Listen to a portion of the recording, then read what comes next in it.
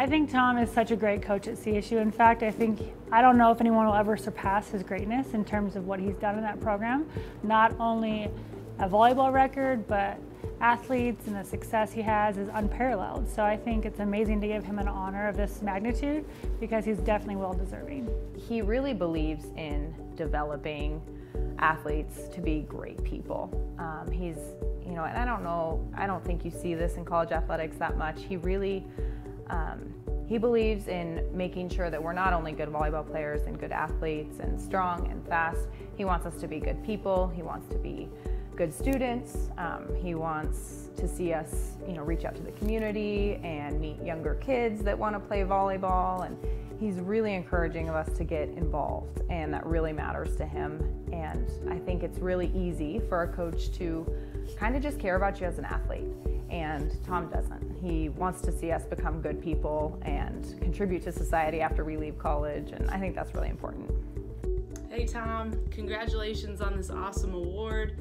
I'm so grateful for my time at CSU and for your impact on my life. And when I got asked to do this interview, I started to think of some old Tom stories, and honestly it was a little hard to narrow it down because there's just so many.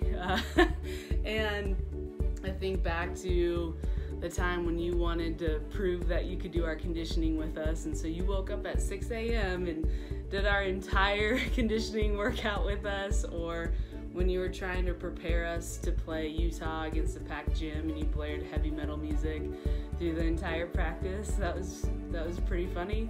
But I think my favorite Tom story comes from our senior banquet in 2010 when you came up to me and you said that you thought I would make a really good coach someday.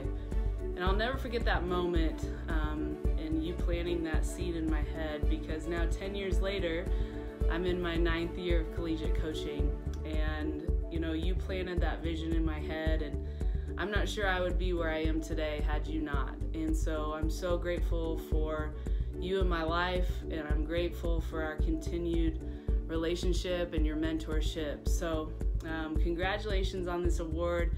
You're so deserving. I wanted to leave you with one final quote, your favorite quote from me. You never wrestle with a pig because you both get dirty and the pig likes it. Congrats, Tom.